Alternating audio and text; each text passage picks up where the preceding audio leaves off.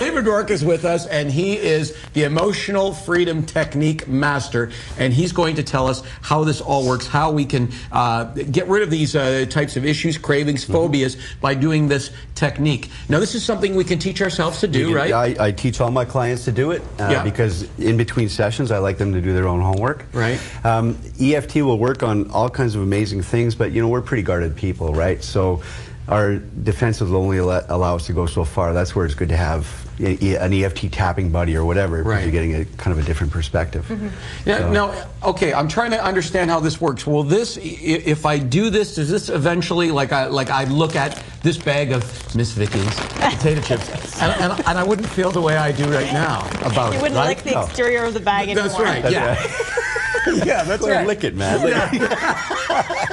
No. So basically, he just won't want that anymore? No, it's not a matter of not wanting it. He'll have the choice. Oh, okay. You won't have a breakdown anymore. Yeah, comfort eating and stuff like that is, you know, you ever sit in front of a TV and just mindlessly eating things. Right. You're stuffing some kind of anxiety or whatever. That seems to be what's going on. Okay. Deal with the anxieties and the desire goes away. It doesn't mean that you'll never eat chips again. I've been training people for 11 years. I still eat Hershey's Kisses, and I enjoy every one that I have. So we're good for smoking too, right? Absolutely. Yeah. Yep. Okay. Yeah, I remember I tapped on a guy and it was 10 minutes and he quit smoking for 4 days. He said, I forced myself to go back to smoking because there was secondary gains and stuff. You're pretty alone when you don't smoke anymore. You don't get the breaks, you know, that everybody else gets because they get, you know, there's all kinds of... It's definitely social right now, especially when everyone having to meet out, congregate outside these days, right? It's a social setting. And yet I think you're finding fewer and fewer people that are out there, right? Well, especially when it's -20 in January, and they're like, and the smokers are the only ones getting fresh air. That's right, yeah. Is it fresh air? I don't know. Is it fresh air? Okay, so what is the technique then? Okay. So, everybody's got their junk food, so they can play along at home now. Okay. So first of all, tap on the side of your hand. There's a very clinical term for this. It's called a karate chop spot. Oh, cool. Okay. Okay. Just tap on the side of your hand. All right. The next spot is directly on the top of your head.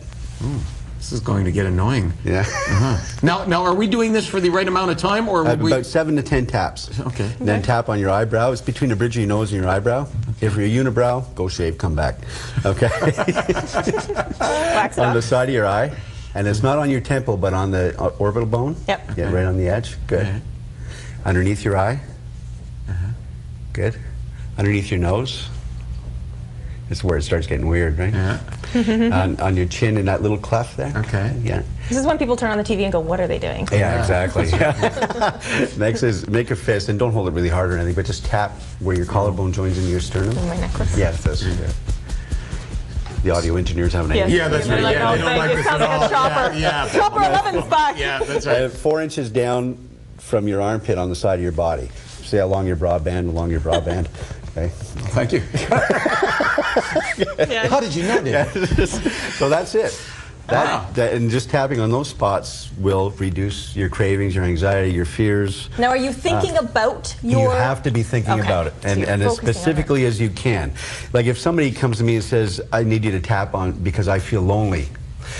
That's a very general statement. I'm interested in what gave you the conclusion that you're lonely. Well, I was locked in my room on Thanksgiving Day while everybody else was having Thanksgiving dinner. That would create a sense of loneliness. Dad didn't show up at my high school graduation. You know, I just felt rejected or then alone. So saying I'm lonely, it's a very general statement because I'm lonely is just a conclusion that you've come up with based on events. So what if someone at home right now has a big piece of pie in front of them or something? What should they be thinking when they're looking at that? Their desire, whatever it is. Even though I desire this butter tart, or even though I'm craving this butter tart. Something that simple. In fact, why don't we do a demonstration? Do you want to do that? Sure. Okay. On a scale of 0 to 10, and everybody at home, try on a scale of 0 to 10. 0 meaning I have no desire at all. 10, I got to eat these, or I'm going to go nuts. What number would you be with your chips right now? Well, let's put it around 5. About a 5? Yeah. Okay. 7. Okay.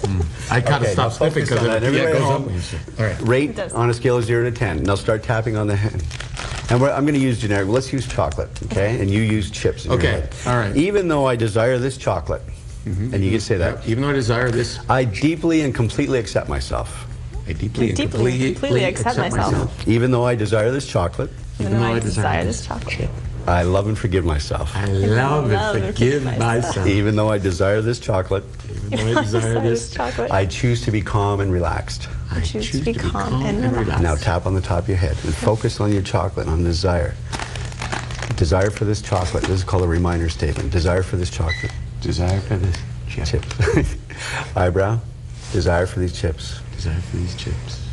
Side of the eye. Desire for the butter tarts. Whatever it is your craving is.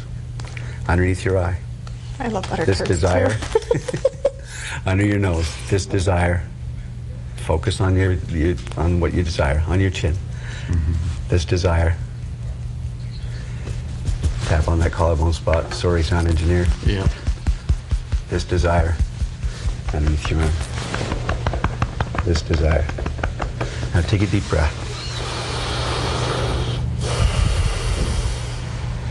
Now check in and say on a scale of 0 to 10, what would you be desired to eat that right now? I'll spell it again just because. Yeah? I don't know if it's like, I know your mind is so powerful, but yeah, I really don't care if I eat it now. Okay. I don't know if I'm not just saying that, That's but EFT at work, but okay? it's funny, You can call it whatever you want, but I know what it is. Yeah. Now, what about your chips? Well, you know, I feel like I'd be wasting them, and yeah, I Okay, that's good. So the immediate cravings. Now, Yeah. see you know how important that is. Yeah. I don't have to eat this now. I have a choice now. yeah. And that's, Yeah, we you know, switch. when it comes to weight loss and stuff Ooh, I like don't that, even you want certainly. this. Yeah. All right, let's put more information So- up for David Rourke. Emotional Freedom Techniques. David Rourke and Associates. You're in Virgil, right? Yes. All right, beautiful area. 1-888-834-7073. DavidRourke.ca. You can do this over the phone, too. Absolutely. Mondays, I work in 3 different time zones. All right. Yeah, Thanks I've for got coming on the clients all over show. the world. All right.